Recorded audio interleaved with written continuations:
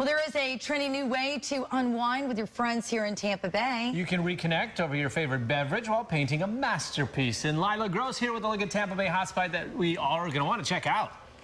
Good morning to you both. This hotspot will get your creative juices flowing at Pinot's Pallet. You can paint, sip, and socialize.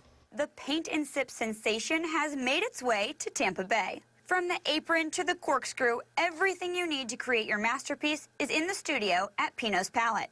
You supply your sense of adventure, creativity, and of course, your love for wine. The talented instructors will guide you through the creative process, stroke by stroke. And don't worry, absolutely no art experience is necessary, even if you say you can't even draw a stick figure. Just come, and you will walk out the door with a painting that you're proud of, that you love it, and you had a good time when you were painting it.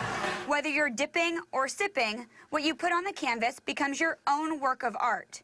It's not about what you paint or how good it is, but instead, it's just another way to let your worries fade into the sunset. It's great for a day date, birthday party, or just for a fun girls' night out. Really, anyone can do it. There are currently locations in Brandon, Oldsmar, St. Petersburg, and Wesley Chapel. That seems like a lot of fun, doesn't it? I've done it, and it's fun. It is fun. And then you come up with some semblance of a painting when you're done. Were you a better painter with a little bit of champagne or whatever? I was a better painter when they said, put exactly this line here. Put exactly this line here. And like, the instructions are great. It's a good thing to follow, and you come home with a nice little painting for you or to give as a gift. It's a good thing. All right, thank you so much, Lila.